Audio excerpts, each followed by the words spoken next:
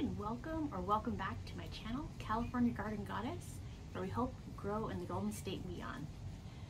I'm your host, Anna Harris, and today we're going to be talking all about peppers. It's the perfect time to start your peppers here in mid-February to March, no matter where you're living. These are my top 10 peppers for 2024.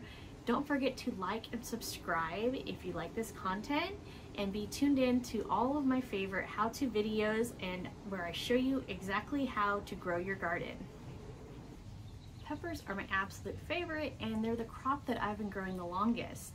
They do really well in containers, and they're something that you can grow even if you have a small space and you don't really have a garden like I do. But in the California garden, peppers are one of the perfect things to plant at this time. They do take a while to germinate and they take a while to grow, so that's why this is a very good option for you to start right now. Today we're going to be talking about the top 10 peppers that I'm excited to start this year. I have a few peppers that I've overwintered and they're doing pretty well. I've been actually harvesting some peppers most of the year, which has been really nice. But today we're going to be talking about the hottest peppers to the most mild that everybody can enjoy. When we talk about peppers, we also have to talk about the Scoville heat unit. Now, what exactly is a Scoville heat unit? Well, the Scoville heat unit tells you exactly how hot a pepper will be. It goes from 0, which is very mild, like a Shishito pepper, to very, very hot, like a habanero, or even hotter, the ghost chili, the Carolina Reaper, all very hot chilies that I do not enjoy eating and I am not recommending today. The Thai hot pepper rings in at from 50,000 to 100,000 Scoville units, which is very hot. This is the pepper that they use a lot in Thai cooking, thus the name Thai hot.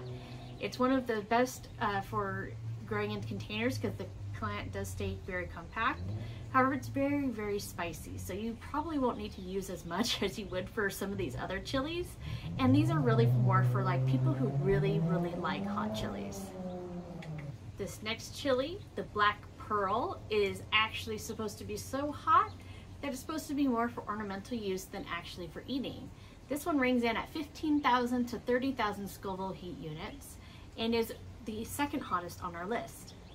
Next up is a variation of the humble jalapeno. Now this one would actually turn yellow when it's ripe, so it's really like a beautiful addition. You can do the green and the yellow in a can, that kind of thing when you're canning. And it's supposed to have the same heat, and it has a touch of citrus. So I have not tried this one before. It's supposed to have between 2,500 and 5,000 Scoville heat units, and it's supposed to be similar to the jalapeno, but I kind of find the flavor of a jalapeno lacking, so I'm excited to try this one. Next up, we have the Hungarian Hot Wax pepper. This is from Johnny's Seeds, and this is a great one if you are living in a cooler environment. And in fact, this is what many people swear by in colder environments because they do mature very early, even in cool and wet weather. Here in Southern California, we've actually been having a lot of cool and wet weather, so I wanted to try this one out and see how it tastes. These are supposed to be absolutely beautiful. They come in a range of colors ranging from red, orange, and yellow. So they start off as being like yellow, then turned to orange, and then to red. So I'm just really excited to try these peppers. They do have larger fruits, which is nice. They're like 5.5 inches by 1.5 inches. And it does have a little bit of a wide range for the Scoville heat units. Between 1,000 and 15,000 Scoville heat units is what this rated for. So, when you're doing peppers, you're gonna have a difference in the heat of peppers that are even on the same plant, because there's a different variation in what heat they're exposed to, the soil, that kind of thing. So it's hard to tell exactly how hot a pepper will be. In general, obviously, with something like this, if you're growing something in a hotter climate, it actually will lead to hotter peppers. So when I was growing up, we would be growing inland, and those would be hotter than the peppers that people would be growing by the coast. So sometimes they'd be growing like a ghost chili, and I'm guessing it might have the heat of like a habanero typically grown. So it's just something that's interesting to find out about peppers. They can vary quite a bit. Next is a pepper that's supposed to be absolutely tangy and delicious and great for hot sauce. This is the Biquinho pepper, and it's between 1,000 and 2,000 Scoville heat units, so it's more mild than a jalapeno. You harvest these when they turn yellow or red, because there's both in this kind. And they're just little small fruits, like 3/4 of an inch to 1 1/4 inch. So they're just small, but this is from Brazil, and I'm really excited to try this one in my garden this year. This next chili pepper is one that is absolutely one of my family's favorites, and one that we were introduced to salsa in terms of like the heat of chilies. And so this is the Flaming Flare Fresno chili. These are a little bit more of a medium-sized pepper. They're like 4 inches long. They will ripen to a bright red, and they just have this amazing flavor. They're a little bit more mild than a jalapeno typically is, so they're excellent for children. You can really use them for fresh use in stir fries, for sauteing, in hot sauce. They're just delicious. And these are like 500 to 1,000 Scoville heat units. So like I said, milder than a jalapeno. Okay, so this next one is the Mad Hatter pepper, and this has between 500 and 1,000 Scoville heat units, just like the last one.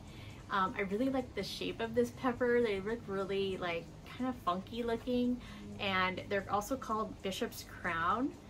The plants get pretty big and bushy, so they might do better in the ground than in a container. And the actual peppers are about 2 1/4 inches in diameter. So these are supposed to be like moderately sweet with floral and citrus notes. So I'm excited to use these in cooking. This one is an absolute favorite of my dog's, Winston. He loves these Jimmy Nardello peppers. I don't have any footage of him eating them, but he loves them, and he'll go out and just start chomping on them. So I'm excited to grow these again this year for my dog. The peppers can actually get quite big, 6 to 12 inches.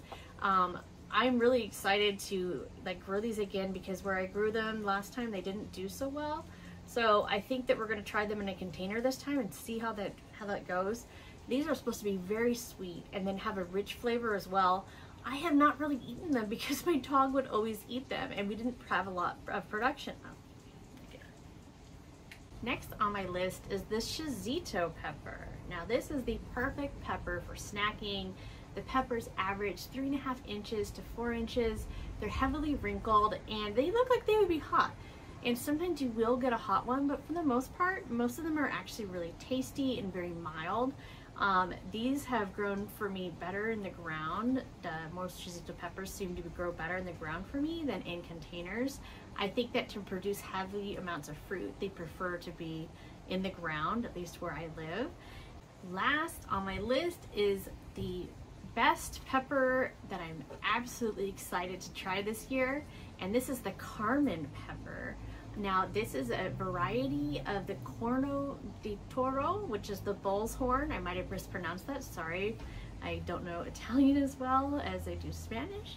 But these are going to be excellent roasted, grilled, and in salads. So I'm really excited to have this nice and mild pepper without any heat at all. I love Italian food, so Italian peppers are the way to go. If you like this video, if you found it helpful, useful, or informative in any way, please don't forget to like and subscribe to my channel, where you'll be notified of all of my latest how-to gardening videos. Bye and have a great day. You guys like the rain? What do you think, Buster? No? Not a fan? What about you, Winston? You like the rain?